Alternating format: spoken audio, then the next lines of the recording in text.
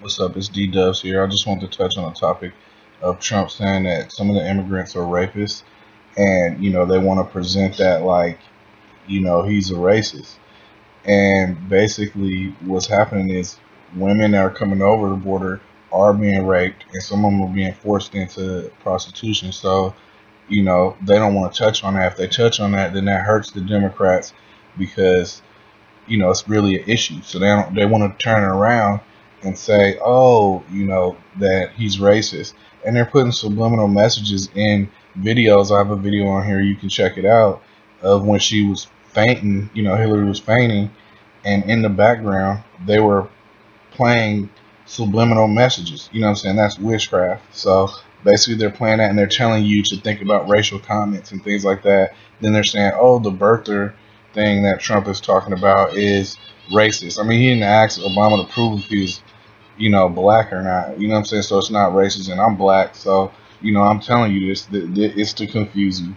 So, this is a little video on here, and I wanted you guys to check it out. It's kind of talking about how the women get attacked and jumped and raped, coming over by other immigrants and other people trying to dress up like they're, immigrants trying to get over.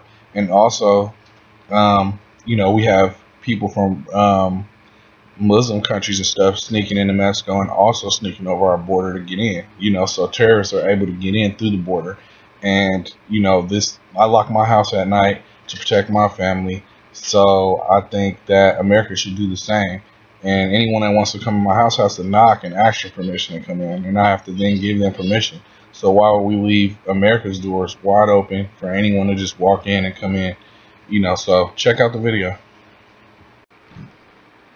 Los zapatos, estas son toallas sanitarias que se las ponen en los pies y la mujer pues creo que también lo usa.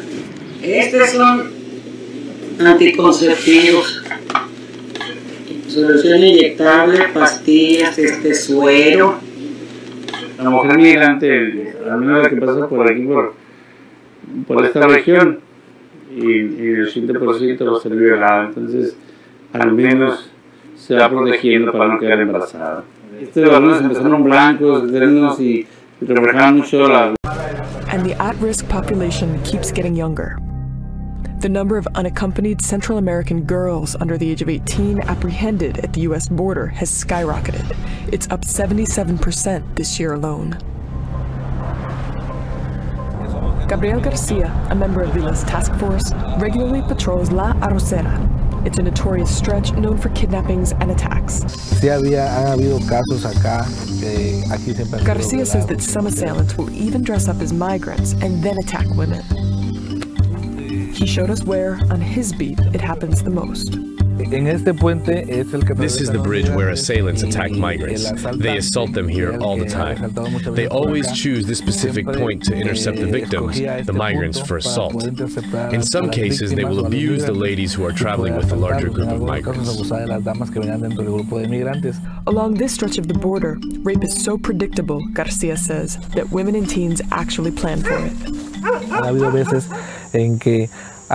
There have been times where women will take contraceptives beforehand, so if they become a rape victim, then they won't end up pregnant.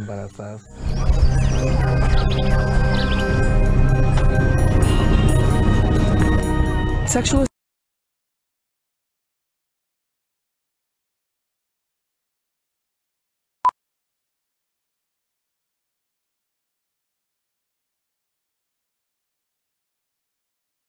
The authorities believe the young women may have been smuggled into the United States from Mexico by sex traffickers who prostitute the women to large groups of migrant workers. Over the last few years, the police say that they have busted numerous sex trafficking rings in northern San Diego County.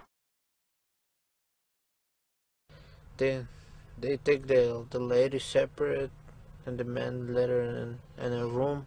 The ladies, I don't know where they gone. They hurt the ladies? I think so. They rape the ladies? I think so. Excuse me, you come in this place and the lady say, no, no, no, no. And nobody doing nothing because I know they have control. And I'm feeling so sad, but only you cry. The rape tree? The rape tree is a particularly barbaric little game some of the coyotes play. And once they get their groups over on this side of the border, they'll take the better looking girls and they wander them off from the group and they'll rape them. And then the big thing is you make the girls hang their panties on the tree. I've heard horrible things about what coyotes do, you know, to the people that they're bringing over, from rape trees to abandoning the people, you know, midway because they're weak. Oh my God. That's horrifying in the first place. But we also, I mean, I've seen a lot of underwear hanging in a tree, you know, but I never know what that means. The coyote from the next block there, he comes down to see how many panties you got. And it's a trophy tree. That's a story that we're starting to hear nowadays from the Minutemen, that they take pictures of trees with panties on them, and somehow they know of the story where that means a coyote rapes the women that he's carrying across them. I mean, it's good to know that that's possibly what we're seeing out there, but yeah, I've seen that. And the blood-stained ground around them, and then they're just, I'll never get over it. And there's just never been any evidence from our own research and documentation talking to migrants that that's actually a reality. We got it's too tough. We got a young lady. She's very scared. She's got water, food. She said she's all right. She was with a group of 10. She's been out here long. Let Border Patrol know that, you know, she needs some help.